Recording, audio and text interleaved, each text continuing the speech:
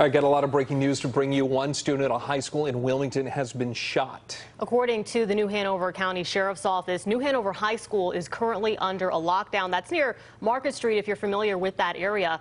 And we want to get you an image now showing this large police presence at New Hanover High School. The Sheriff's Office confirms one student was shot. We don't know the student's condition at this time. The Sheriff's Office says this is not an active shooter situation. No word on a suspect right now. We do know that parents are being asked to pick up their children at a nearby center about 5 minutes away from the high school.